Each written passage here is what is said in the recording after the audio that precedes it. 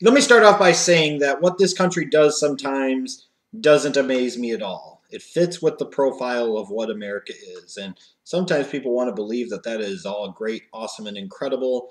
And the real reality is that it just isn't. Make America great again, my ass. For many, when has this country ever truly been great? Now, with all of that said, I am not surprised ultimately that Donald Trump was chosen by the people, based off of the way the Electoral College is set up, to be the 45th President of the United States. Especially when you look at the fact that he was running up against one of the worst presidential candidates and just political candidates, period, in Hillary Clinton. Somebody that can't connect with people, that is inherently unlikable, with 30 plus years of baggage that almost trumps all of the baggage that Donald Trump has.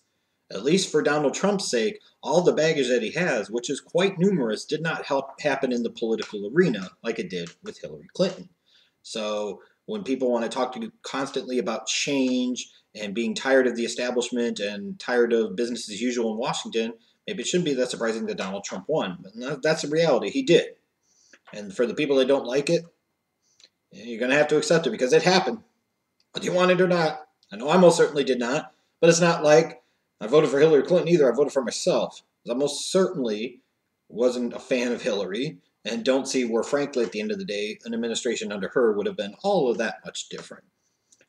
But with that said, I was looking for something to talk about relating to professional wrestling, and it kind of just speaks to the fact that I just don't have a lot of things to talk about because not a lot of it interests me right now. But I see that over the weekend, apparently, Joey Styles said something at an Evolve event, basically to his commentary cohort, I believe it was, Joanna something, said, you know, you look really good tonight, and if our future president was here, he'd want to grab you by the...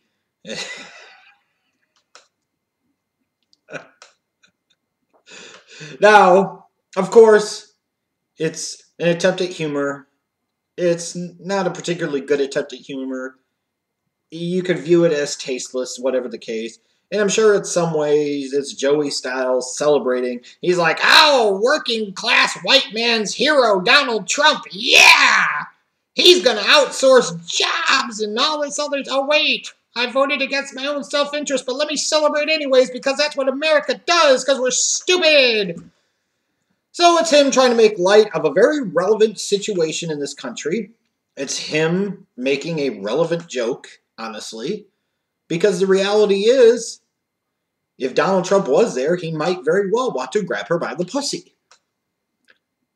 So, while tasteless and probably out of line, I don't know in the grand scheme of things, especially when you talk about the history of professional wrestling, that it was all that egregious of a violation, especially when you say something like that, and you could make an argument in defense of Joey Styles, somebody who I'm not particularly huge on, in defense of Joey Styles, and this is going to be a bit of a Joey Styles defense video, can you believe that? What he said was not necessarily completely factually inaccurate. So, Evolve and Gabe Sapolsky make the decision apparently that they want to fire Joey Styles just like that because of what he said and how reprehensible it was and how out of line it was and how ridiculous and tasteless it was. Well, yeah, maybe it was all of those things. But it's fact. It really is. I mean, we're talking about a country that just elected a man who was talking about how his star power enabled him in some ways to basically sexually assault women, and they like it. And they would ask for it. What Joey Styles said was many things, but inaccurate it was not. And I can't believe I'm going to do this, but I'm going to defend Joey Styles here. We want to talk about pussies. Let's talk about the pussies like Gabe Sapolsky and Evolve. Nut up and man the fuck up. Let's be perfectly honest here. When we're talking about professional wrestling, a lot of professional wrestling fans, as I have found out, aren't exactly that opposed to Donald Trump and a Donald Trump presidency. They know what he is. They know all the baggage that he brings with him, and they don't care.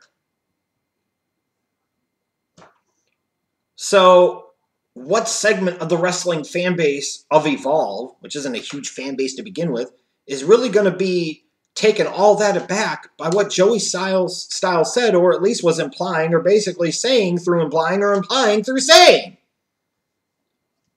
Not much. Not going to be a lot of uproar. Not going to be a lot of that. And yet Evolve sits there. When you talk about the height of political correctness run amok. Now, sometimes certain segments of the white population will sit there and bitch about how political correctness has run amok, and that is basically a complaint about how we can't be as prejudicial or racist as we once were. There's a difference between, too much political correctness and saying, hey, we don't need any, so that way it's just an excuse for people to be racist and prejudicial to all hell. With that said, though, this is an example of political correctness run absolutely, completely amok. There have been much worse things said in professional wrestling, by professional wrestlers, by promoters, by commentators, what have you. Are we getting to the point here and now where wrestling for so many years has been about getting heat and getting attention, getting interest, getting exposure, that somebody says something like this? It would have been different if he turned to Joanna and said, whether you like it or not, I really want to fuck your cunt ass tonight. Now, if he would have said that, he deserves to be fucking fired. That's not political correctness run amok. That's Joey Styles as a fucking tool and deserves to be bitch slapped 6 ways from Sunday. But sitting there and saying something that basically the next president of the United States has said and very likely would do is not that out of line. If people are so upset about this, maybe they need to look at themselves in the mirror and ask themselves how a Donald Trump candidacy ever came to be, let alone a future Donald Trump presidency. How are you going to be mad about Donald Trump and things related to Donald Trump when people ultimately, whether they voted for Trump or they helped get Hillary Clinton nominated or voted for a third-party candidate, all of them combined to allow this to fucking happen? Look, I'm no Trump fan. I think a lot of people that voted for him are going to be for a world of butthurt in the next 4 years. Because again, it's an interesting study in how stupid people can be about consistently voting against their own self-interest. And when you look at the history of the type of policies that Donald Trump is going to put in place, they will lead eventually to some type of big recession like we had under George Herbert Walker Bush in the early 90s and George W. Bush towards the end of his presidency. It's going to happen. But with all that said, the people ultimately have spoken. So clearly, there is a huge segment of the population, and in this case, in professional wrestling, a huge segment of the fan base population, even for Evolve, that aren't going to be that off-put by it. Because frankly, why would they be? Because what Joey Styles said is kind of true. Tasteless, yes. All that funny, maybe, maybe not. But when did wrestling get filled with such a group of pussies? I mean, let's use the word pussy appropriately. When we talk about professional wrestling, where Kevin Nash once said, oh, WCW, where the big boys play, huh? Well, now, with everybody in professional wrestling, nothing but a bunch of fucking pussies. The wrestlers are pussies. Let me get into social media fights with fans because that's awesome. You fucking pussies. And the people in the business that can't have anybody tell them how much they're fucking up the business before they get mad and they try to sit there and throw all their barbs that don't really stick. They're fucking pussies too. The fans that defend this shit are fucking pussies. And doing something like this, a type of comment that 15, 20 years ago that would have been accepted in professional wrestling, it maybe would have actually gotten a heat on a guy, and he could have actually done something with it and attempted in some ways, even with the commentator, to potentially use any type of excuse you could for a money grab to make some fucking money off of the angle, because God knows at the end of the day, professional wrestling is all about, supposed to be about anyways, making fucking money, but we forgot about that. Now it's about flips and kicks in front of decreasing audiences. Because now, the smart people about the business are outside of the business. And all the fucking dumbass marks are inside of the business. Look, I hate Joey Styles. And I hate quite a bit of what he represents, especially as a Donald Trump voter. And I'm sure he did it loudly and proudly. But he didn't deserve to get fired for this shit. I'm sure he probably doesn't give a fuck about it. Nor would I give a fuck about it. Because frankly, at the end of the day, and sorry Evolve fans, but who gives a fuck about Evolve? Who gives a fuck about Gabe Sapolsky? Who gives a fuck about Flow Sports? You want to talk about pussies? They're the pussies. They're the ones that Donald Trump will come up and grab from behind and be like, hey, baby, I'm a star. If you don't do it, you're fired. I mean, shit. What happened to professional wrestling? You would take things like this, relevant cultural things, and attempt to make money off of them.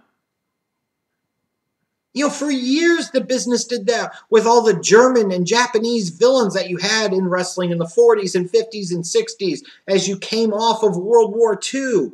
Look at the Iron Sheik and Nikolai Volkov and freaking everybody else, Koloff and so on and so forth. All these Russian characters that you had. You know, yeah, especially Nikita Koloff down in the Crockett territory. I mean, that was a play on the Cold War. And now all of a sudden, we can't do anything that's culturally relevant without worrying about pissing off people. And frankly, you're not going to piss off that many people because honestly, a lot of wrestling fans are fucking Trump supporters. If anything, they're going to kind of get their rocks off to this shit and think it's funny and it's awesome. I don't see why they think so many people are going to be so upset about this or why they would care. This country ultimately elected a man that has a long-raging history of mistreating women. And they voted for him anyways. Why the fuck would they be pissed about Joey Styles saying something like this? Back in the old days of wrestling, you'd take what he said, you'd create a character around it, and you'd try to make some box office happen. Even with him being a damn commentator. Now in wrestling, we're worried about the blowback, and we're worried about this, when there have been far worse things said, done, and perpetuated in professional wrestling. So he says this, and now we got to fire his ass. What we ought to do is fire all the pussies in professional wrestling that have taken what was once a great form of entertainment, a great entertainment genre, and fucking flushed it down the toilet like Gabe Sapolsky. You want to talk about a pussy? There's a pussy. But I don't think Donald Trump would want to grab his. Free Joey Styles should be the hashtag that we get trending. I mean, seriously, come on, man. It'd have been different if he called her a bitch or a cunt and said he wanted to fucking have violent, non-consensual intercourse with her. If he said, you know, baby, I look at you and you need to come to one realization. Tonight's going to be just like sex with Kobe Bryant. No matter how much you fight it, it's going to happen. If he said something like that, maybe I'd be like, whoa, now we're advocating rape. Now we get to a whole different level. What we're talking about here, though, is something that Trump actually has said and very quite possibly has done repeatedly to many women. So it would not be out of the realm of possibilities that Donald Trump would see somebody like Joanna and want to do that to her. It's funny, too, because so often it's Republicans that live in a fantasy world where science and facts and empirical evidence don't fucking matter. And now, apparently, we got people like Gabe Sapolsky and others that they're the ones living in the fucking fantasy land. Free Joey Styles. Free Joey Styles. I mean, he could fuck right off, too. But in this particular case, he's the victim. And it's bullshit.